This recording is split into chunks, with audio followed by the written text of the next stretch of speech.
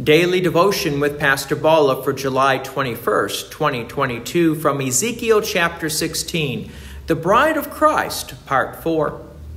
Previously, we heard about God using the illustration of a young woman for the people of Israel, and God marries this young woman, so she becomes, you could say, the bride of Christ.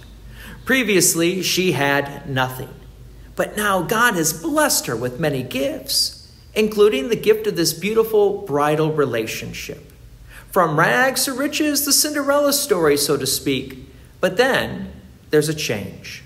God's bride cheats on her husband and follows fake gods and takes all the gifts that God has given to her and ascribes them to fake gods, which then makes God extremely angry. Now comes God's judgment upon his bride. From Ezekiel chapter 16, verse 35. Therefore, O prostitute, hear the word of the Lord. Thus says the Lord God, because your lust was poured out and your nakedness uncovered in your whorings with all your lovers and with all your abominable idols, and because of the blood of your children that you gave to them, therefore, behold, I will gather all your lovers with whom you took pleasure, and those you loved with all those you hated. And I will gather them against you from every side, and will uncover your nakedness to them, that they may see all your nakedness. Verse 38, and I will judge you as women who commit adultery and shed blood are judged, and bring upon you the blood of wrath and jealousy. And I will give you into their hands, and they shall throw down your vaulted chamber and break down your lofty places. They shall strip you of your clothes and take your beautiful jewels and leave you naked and bare. Verse 40, they shall bring up a crowd against you, and they shall stone you and cut you to pieces with their swords. And they shall burn your houses and execute judgments upon you in the sight of many women.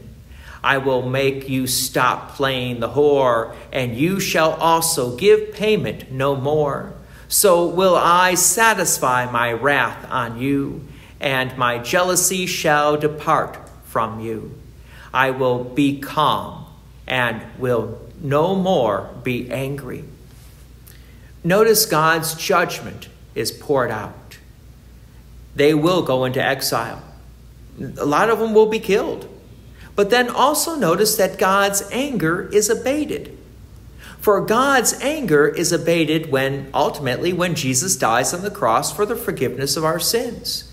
Like the people of Israel, we also have not appreciated God's many gifts to us.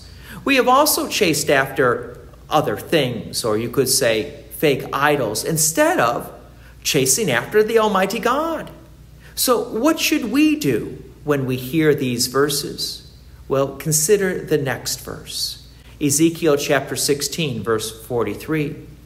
Because you have not remembered the days of your youth, but have enraged me with all these things, therefore, behold, I have returned your deeds upon your head, declares the Lord God.